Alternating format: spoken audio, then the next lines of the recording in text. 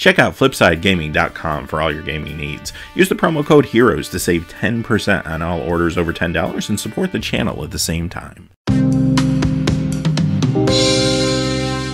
Hey there, this is John from Heroes and Legends, and today we're going to talk about some more iconic masters and speculate a little bit about another one of the main tribes that is going to be in the set, and that's Sphinxes. We're going to be looking at 20 Sphinx cards that could be reprinted in iconic masters. We did a video a few days back looking at Angels, and the Angel video was a lot easier to put together, to be honest with you, than the Sphinx video, and you're going to see that as we go through here today. I'm really curious, and I guess we're going to find out soon enough, considering they're going to be playing this Iconic Masters set at HasCon in a couple weeks.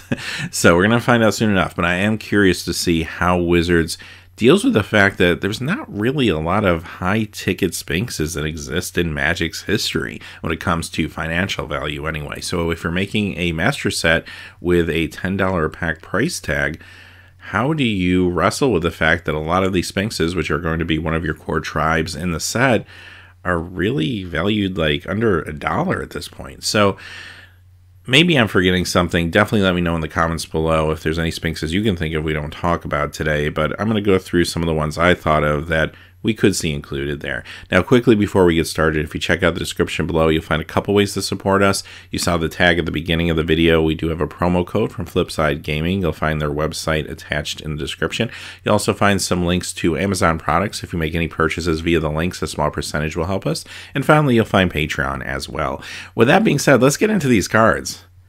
And we'll start off pretty old school here with Petra Sphinx, 30 cents for the Chronicles version. This was actually originally a Legends card, but the Chronicles version is pretty cheap. This is not on the reserve list.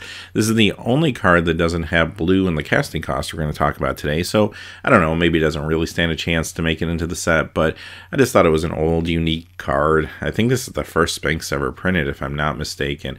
And, I don't know, it would be cool for limited play if nothing else. It was originally a rare, but I could see this getting the bust down to maybe uncommon and still being okay. I think that's a common theme you're going to see here, and probably how Wizards is going to mitigate this issue of the financial value.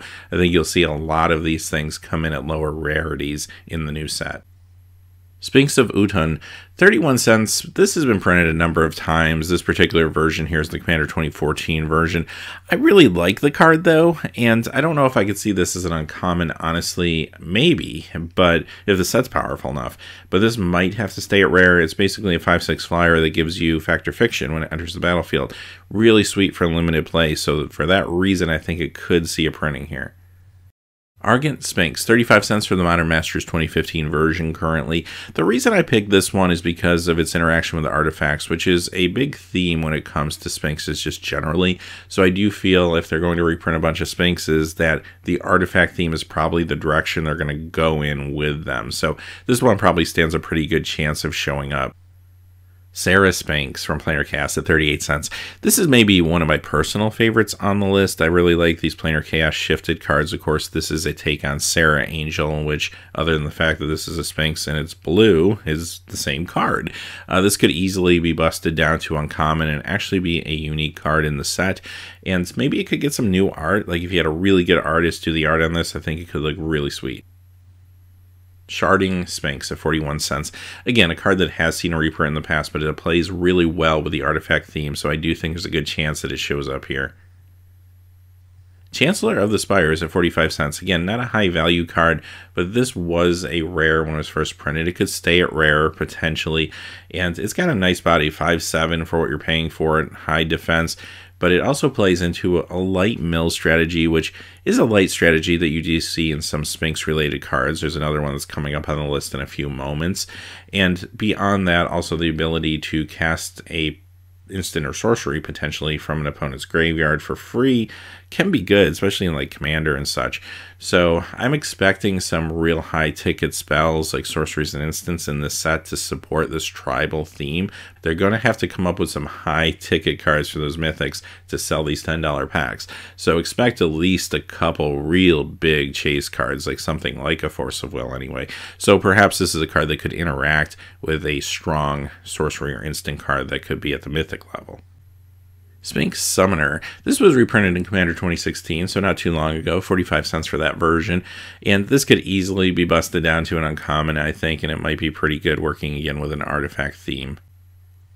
Isperia the Inscrutable, 47 cents. This is from Dissension. It's never seen a reprint. It's an interesting card, so maybe it gets a reprint here finally. But again, financially, not a big card, and I don't really see this thing coming in as an uncommon.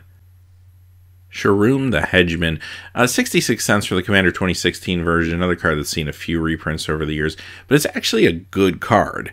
Now, could this be busted down to rare? Maybe, in a strong enough set. I think this could be a fine rare. I wouldn't want to see this in a Master set, a Mythic, definitely, but I think a rare would be okay, and it does have a good ability taking an artifact directly from the graveyard and putting it in the battlefield, so maybe with some good artifact creatures or just other strong artifacts. Could be a sought-after card, definitely from a limited point of view, draft or sealed. Beyond that, though, again, doesn't have a real high expected value. Hesperia Supreme Judge, 73 cents. This is the Return to Ravnica version of Hesperia, and this was a Mythic. Again, maybe this could go down to the rare level and be okay in this particular set. Windreader Sphinx, 75 cents. Magic 2014, it's never been reprinted, so again, maybe they'll just seek this one out so it gets another printing. Madame the Ageless, 91 cents for this one, and out of all the cards we're going to talk about today, I think this one probably stands the least chance of getting a reprint. It is a Mythic, and the way Wizards looks at these, because it has the magic words on it, take an extra turn after this one, I don't think they're going to want to bust this down to rare, and I really don't think they're going to want to put a card under $1 value as a Mythic in a Master set, so I don't really think this will show up, but it's an interesting card. I thought I would include it. Sphinx of the Steel Wind, $1.14 for the Eternal Masters version of this card. This is another card that's seen a few reprints over the years, but the reason I think this will make it into the set is because I do feel there'll be a reanimation theme within the set, and this is a great reanimation target. It's kind of one of those classic reanimation targets, actually. So with all the high casting cost creatures that no doubt we'll see, considering the tribal element of Iconic Masters, yeah, I feel like reanimation will be a thing, and this will be a great target for it. This could be a rare if the set's powerful enough. However, we've seen from Eternal Masters that Wizards is not afraid to put this as a Mythic in a Master set.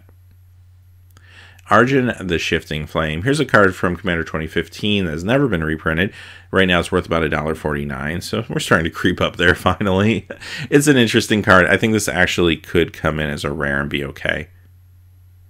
Sphinx's Tutelage. Okay, so this one's not actually a Sphinx, but it is a cool card. It's already an uncommon. It would be a really nice uncommon inclusion, I think, at $1.54. And a lot of players just love this card. People brew with this and try to do some cool things with it, and it does play well with all the card draw Sphinxes that we've talked about on the list today, which of course is another sub-theme for these Sphinxes, is drawing cards. So it totally makes sense, I think, for the limited game, as well as a card that, yeah, some players might actually want to grab another copy of. Sphinx Sovereign, $2.70 from Shards of Alara. A card like this does promote aggressive play, so they might include it just for that reason, to move along the draft and sealed games. But in itself, again, I don't really want to see this as a Mythic. This probably would be just fine as a rare. Magister Sphinx, $2.94 for this one. This is a great Commander card, and this is already a rare, so I don't think there's any reason to upgrade it or anything like that, so it could be a good inclusion here. Sphinx's Revelation. Okay, another card that's not really Sphinx, but it's very Sphinx related.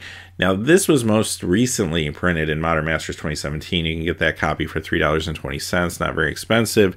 We saw it as a Mythic there, so again, they might pull the trigger and make a Mythic in Iconic Masters, but I do think this card would actually be fine at rare as long as the set was strong enough.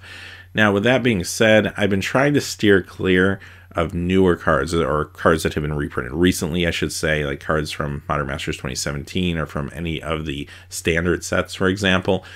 But, at least in this case, I feel like Sphinx's Revelation is just such a well-known card. It's kind of iconic, even though it's not super expensive, and it would be a nice way to just put a very recognizable card in the set.